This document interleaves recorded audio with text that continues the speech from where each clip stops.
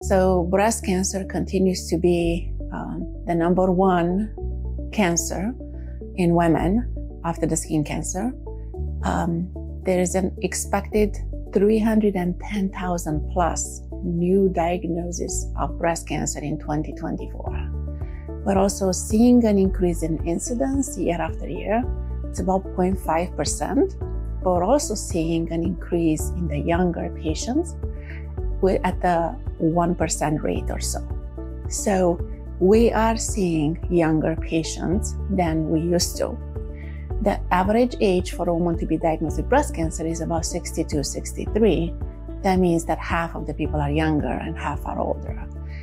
In younger patients, breast cancer tends to be more aggressive, more advanced, and require probably a multimodality treatment more than not.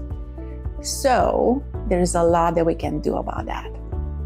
In general, the risk of developing breast cancer, it's 1 in 8 in a lifetime. That's the average risk.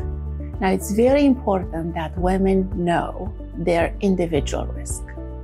The risk is influenced by your family history and your personal history. Knowing the risk factors and knowing your own risk allows you to really be followed the right way, the way that is right for you. And we are moving closer and closer to really practicing personalized care for every patient that comes to our door. When I said the average risk is 1 in 8, a woman that has 2 family members, first-degree relatives, she has a 3 times higher risk of developing breast cancer. Starting the mammogram at age 40 is right for those that are at average risk. However, for individuals that are increased risk, 40 could be too late, could be 10 years later than you should. So knowing your own risk factors, knowing your family history, knowing your personal history will allow you to really do what's right for you. Even though unlikely, breast cancer can happen very early on in life. Having breast cancer in your 30s is unlikely. It's about 0.4%. So about 40 in 1,000 will get breast cancer in their 30s. As you move to the 40s, it's about 1.5%. So it's still a low risk of developing breast cancer in those young ages of life. However, that's the population that doesn't get mammograms, doesn't get screened. And we not always advocate for self-breast examination. Guidelines have changed. With the fear of causing too much anxiety, we sometimes say, breast self-examination potentially could increase too much of the anxiety for the return it gives us back.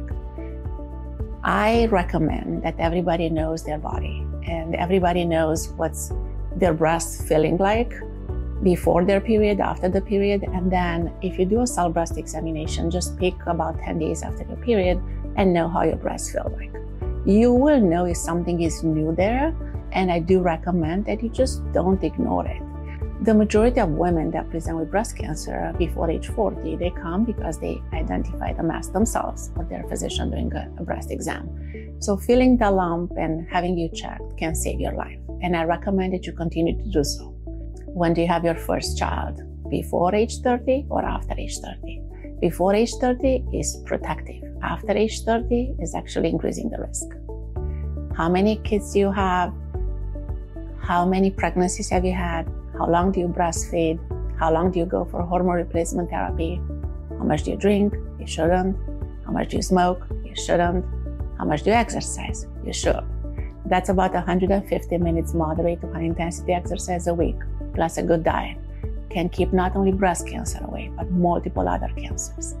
Keeping your weight down, not eating the American plates. I'm really trying to change that habit and change that culture. And really knowing your family history and knowing your genetic makeover. We have access now to really have genetic testing, which is either through a swab of your mucosa in your mouth, or with a saliva sample, or with a blood sample. And the cost has got down significantly. It's about $250 if you want to just self-pay. If you identify yourself as a carrier of a pathogenic genetic mutation, and you may have heard about the BRCA1, the BRCA2, we have so many other genes now that we can blame cancer in a family for. So I'll give you an example. There are families that have tested for the BRCA in the past because there's so much cancer. And in a way, they're reassured that they found no BRCA gene there. However, we offered them new gene panels, and we were able to identify different genes. For example, the PALB2 gene. That's almost like a BRCA2 gene, but if you just test for BRCA, you won't find it. And that's also increasing the risk of not only breast cancer, but other cancers. I will say one more thing, that by doing a genetic testing, you not only gift yourself with the knowledge that you gain, but you gift your family, and you're able to protect their life by offering them the information regarding their own risk. If they have a genetic mutation and they haven't completed their families, they actually can decide to stop the passing on that gene to the next generation by using assisted reproductive fertility options, which now they're available.